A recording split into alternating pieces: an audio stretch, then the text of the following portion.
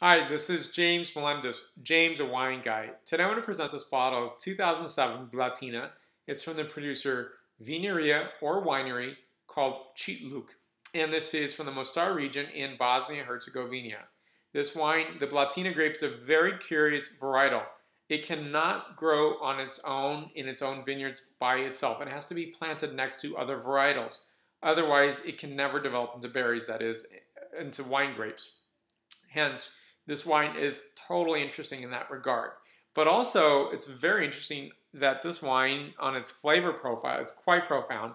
And definitely one of these wines that you're going to try that guests are not going to figure out what it is. And it's not to be deceptive with guests, it's also to be presenting a fun wine that's really interesting, extremely relevant, and I think it pairs extremely well with Indian and Mexican foods.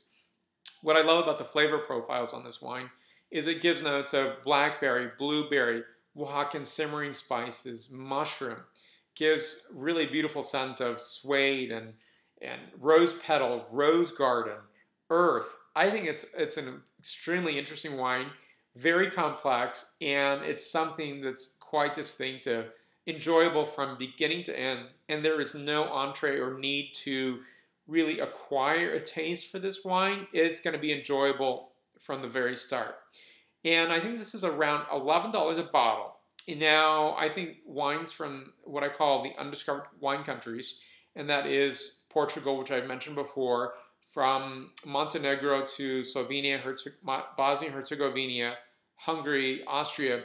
There's some really nice wine finds out there, and it's up to us to ask our wine merchants if they would bring in more of these wines. I think they're completely enjoyable. I think that it's not just, again, one of these curiosity wines that you're just going to pick up occasionally.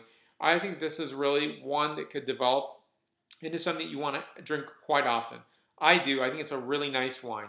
I give this wine a 9.0 out of my 10.0 scale. For more wine reviews, please go to jamesawineguy.com and please subscribe to my videos on YouTube. Salud!